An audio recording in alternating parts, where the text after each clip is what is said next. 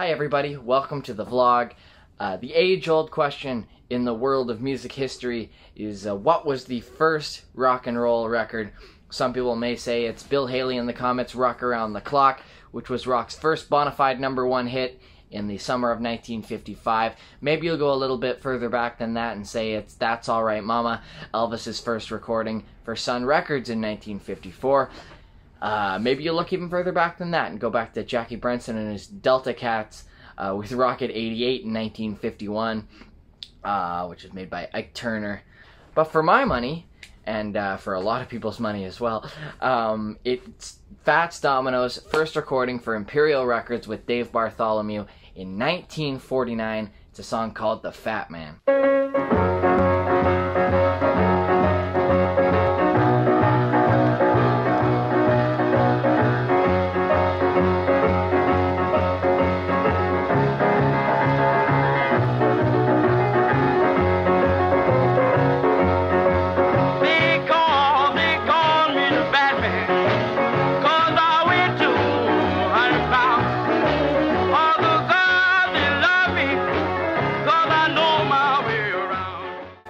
Now really it's a rhythm and blues record.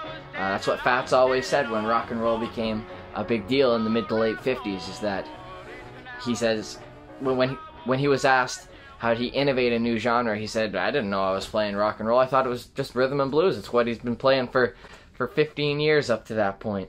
But he had just a certain style and a certain energy to his boogie woogie piano playing that really was new.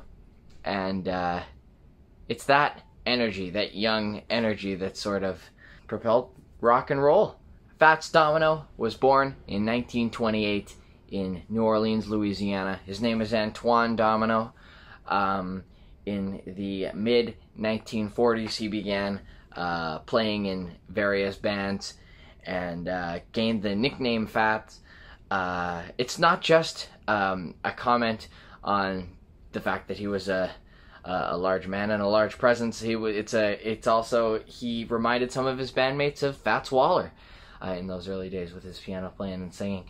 And yeah, his first real recording was the song I previously mentioned, The Fat Man. He worked with Dave Bartholomew, who was truly a brilliant R&B songwriter and producer for Imperial. He wrote and produced a lot of hits for not only Fats but several other artists of this time period, and he was a crucial factor in arranging Fats' tunes and writing tunes and playing trumpet parts on those tunes.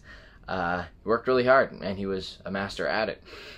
After the success of The Fat Man, which never really crossed over to the white pop market, it was just a huge hit on the rhythm and blues radio stations of the time period, propelled him into a world of performing just many concert dates. He performed all around America in the 50s and then all around the world in the late 50s and beyond. Became renowned for just being an excellent live performer. Fats had a few other hits in the first half of the 1950s. He recorded very prolifically during this period, putting out a ton of singles. And he had some other hits with songs like Going to the River and Please Don't Leave Me. Love both of those tracks. He also was just a session musician for Imperial around that time, playing piano on other people's hits, including Fats played piano on the 1952 Lloyd Price tune Lordy Miss Claudie, which became a huge hit. I just heard it on the radio this week. I actually didn't know that was Fats playing piano on that track until I was researching for this video today. That's fascinating. He worked very hard through the years with just R&B hit after R&B hit, but he never really crossed over into the pop market until a little song called Ain't That a Shame. You made me cry when you said goodbye. Ain't that a shame? I still feel like rain. Ain't that a shame? You're the one to blame. It was by far his biggest hit to date. Then in the summer of 1956, he put out what was probably his biggest hit of all time, most certainly his biggest hit of all time. It would become his signature song, a little tune called Blueberry Hill. Found my thrill on Blueberry Hill, on Blueberry Hill, when I find you. That was a performance from the Ed Sullivan Show in November of 1956, and thanks to his newfound popularity and his big success on the pop charts, he started to get involved in the world of film and television, and I think that was integral for his career. It was very important that the general public get to see him, get to know his personality, get to see his stage presence. I do think it's a big part of his success. I always think that all that Fats wanted to do with his music was spread joy. If you look at Fats Domino on stage, he's always smiling, and it's not just an act. I don't know, Fats Domino concerts were a very joyful experience. Sad that I never got a chance to witness him live. A little bit too young for that, but would have loved to have seen it. He played not only on The Sullivan Show, also on American Bandstand and some other shows, and he was in a couple of Alan Freed rock and roll movies around this time. And all this led to just him having a whole string of hit singles. In the second half of the 1950s, Fats Domino was as big as it gets, except for maybe Elvis, but just an absolute top-tier celebrity musician. Between 1956 and 58, he put out such songs as Honey Child, Blue Monday, I'm in Love Again, I'm Walkin', Whole Lot of Lovin', and more. Just all kinds of hits. He continued to have big successful hits until 1960 or so. He had a couple of major hits in 1960. A song called Walkin' to New Orleans came out that year, and that was just huge for him. Also, My Girl Josephine came out that year, another great song. And he's continuing to sell tons of singles, tons of albums, like the ones I have up behind me, and just making a lot of money for himself and for Imperial Records. And, yeah, being a concert draw. Of course, being a concert draw back in those days wasn't the most financially successful thing. You pretty much just toured in order to support the sales of your recorded music, which is pretty much the opposite of how the music industry works today. But anyway, in the early 1960s, the success of his singles started to dry up a little bit, but his live shows were still doing well. It was around this time that he started to tour in Europe. A lot of the classic 50s rock and roll acts toured Europe in the early 1960s. The European markets were really getting into rock and roll around that time.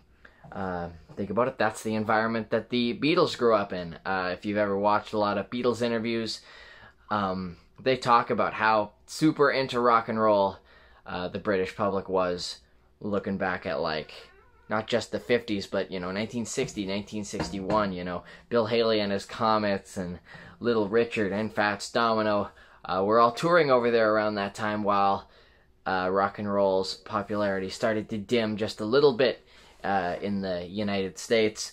In 1963, Imperial Records moved out of Louisiana, and Fats, although he toured around the world, never wanted to move his home base away from New Orleans, so he actually left the label at that time. He went to ABC Paramount and began recording for them.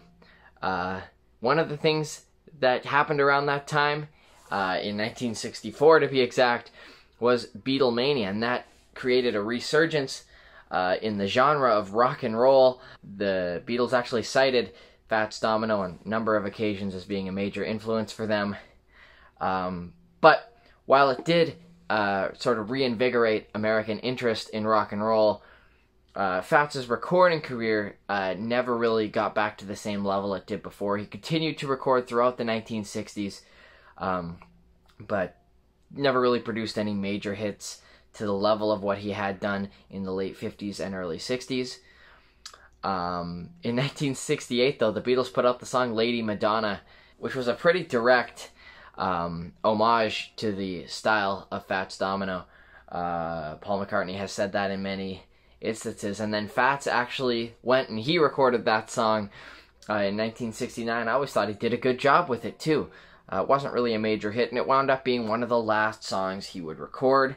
By the early 1970s, he pretty much retired from recording music, as he was making enough money from his live shows and from his royalties, because his old songs just never stopped selling. The records from the 50s and early 60s were perennial sellers, did very well for him.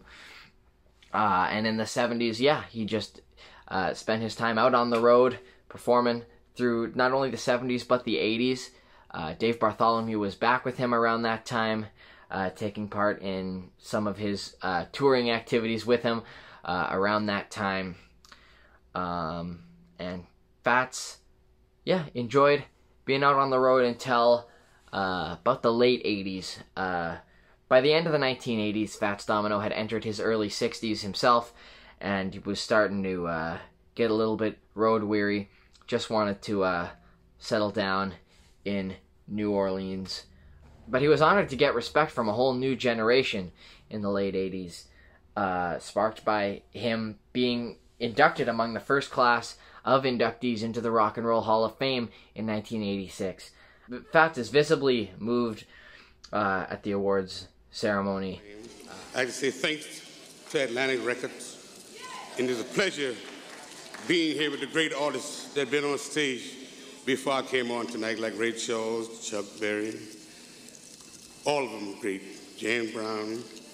But I wish that Elvis Presley, Sam Cooke, and Buddy Holly was still living to be.